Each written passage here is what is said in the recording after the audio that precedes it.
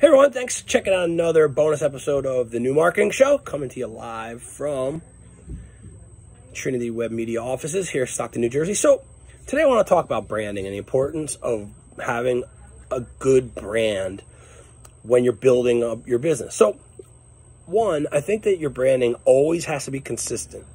When it comes to consistency in branding, you always want things to look alike, to have the same colors, use the same imagery and iconography for the same things or for similar things. And what that's going to do is the more that you're able to do that and achieve that, you're going to connect with people. So to me, branding is consistency and connection.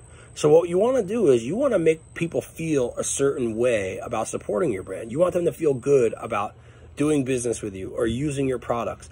And the way that you can do that is think about your message.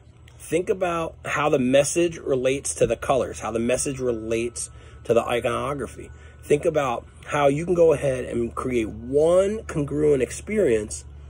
And when you do that, I think that the connection just kind of comes naturally for your right audience and for the right segment of your audience. So when building a brand, think consistency, think connection, and from there, think how can you make and keep things congruent. So, hey, thanks for checking out the bonus episode of the New Marketing Show. Talk to you soon.